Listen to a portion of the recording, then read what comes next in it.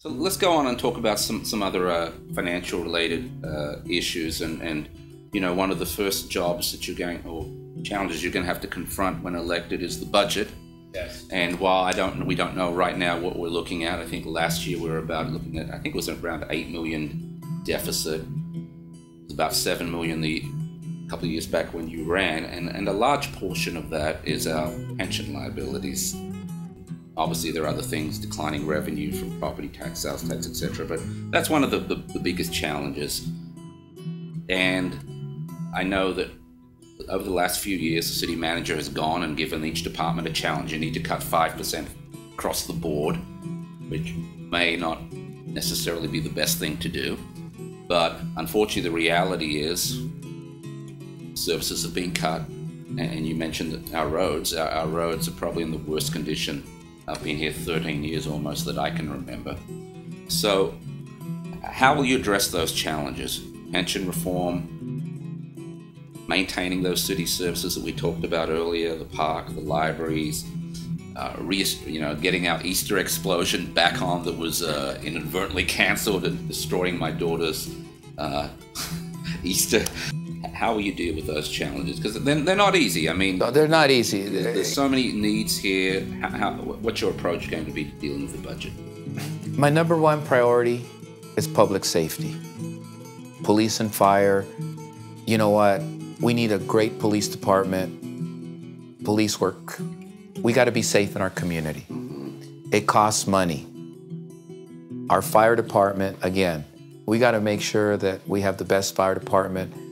We have to support their budget, okay? Pension reform is the big elephant in the room. It's not going to be an easy, quick fix overnight. This is a long-term problem that was started years ago. But what I can assure the residents is I'm going to be fiscally responsible, and by that is working through collective bargaining with the unions, because remember, we still have a responsibility to our 1,500 city employees. I will treat them fairly. I will make sure that we pay them a fair salary based on their work, okay? Because I want to make sure, you know what? We need our trash picked up. That's a city worker. We need our parks kept clean and safe for our children to play with. That's a city worker. Our firemen, we want to make sure that we support them. Because remember, when you're enjoying Thanksgiving dinner, those firefighters are ready. So if there's an emergency, our police officers, our linemen, they show up within 45 to 90 minutes. These are quality of life issues that I'm going to tackle on, but I need to be fair and work through their unions. Whether we like it or not, that's part of collective bargaining. It's there for a reason. But I want to make sure that every time we give a pay raise, that I want to know what the actuaries are going to be for the next 5 to 10 years for retirements. Because every time we give a city employee a pay raise, I want to treat them fair. Okay, and if it's fair to give them a pay raise, then we're going to give them a pay raise. But if it's not fair on the back end, then that's how we can manage pensions. And then I want to work collectively with their bargaining units as a partner and say, look, we've got new employees coming online. Let's work together to reform their pay right now for new hirees. We can't do anything legally to current existing employees. I do not want to open Pandora's box and get sued.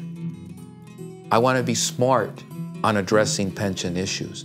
I want to make sure that when I end my tour on the city council, there'll be reform, but it's not going to happen overnight. And it's really about sitting down with the bargaining units, not when it's contract time, but before, and saying, let's look at this. How can we reduce it? Help me work to make sure I don't have to lay off employees because I can't afford it anymore. Work with me. And I believe that's the fairest way to treat everybody, because our city employees have families. Our city employees care about our city. It's not about beating them up for their pensions, but it's about collectively working through this together. Now, I know 2 years ago when you ran the whole issue of bonuses and the secret bonuses was a big issue. It seems that that's no longer an issue as it was being suspended. But just for the record, you're supportive of that staying suspended or eliminated, I'm assuming? I do not support bonuses. You're asking me, what am I going to do about pension reform? Bonuses add to the final average salary of our employees, okay?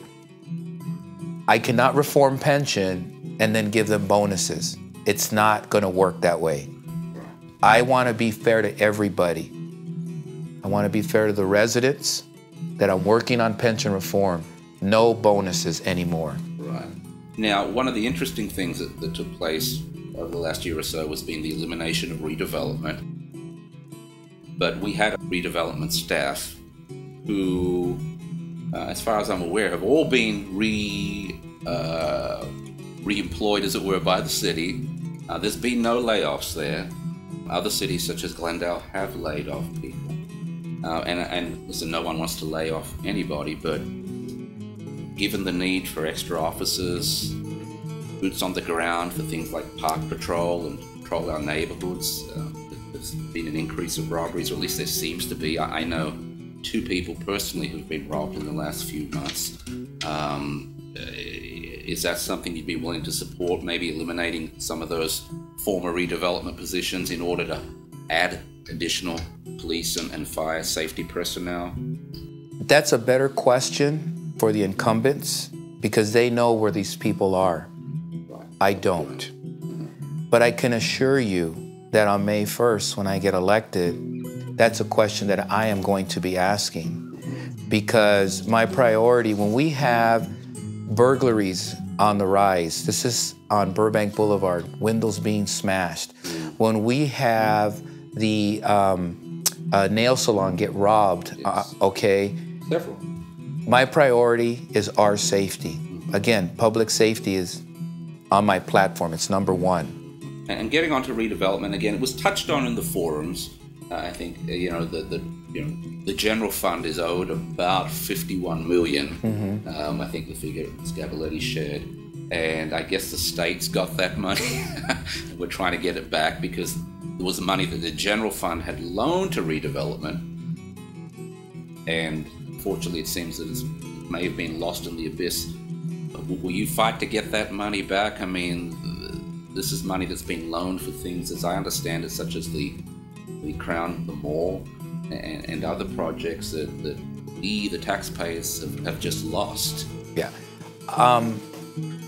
That's a good question for the incumbents. And at the forum, one council member did state that he made a mistake, that he should have aggressively been trying to get that money back. He said it publicly at the forum. I will work hard to get that money back to us. That's money that belongs to the taxpayers. We're not in great fiscal budgetary times that we can afford not to fight it. That's why we have a city attorney, and that's why we have paid executive staff members. I will make sure that I will give them that direction, and hopefully my colleagues on May 1st will support me on that.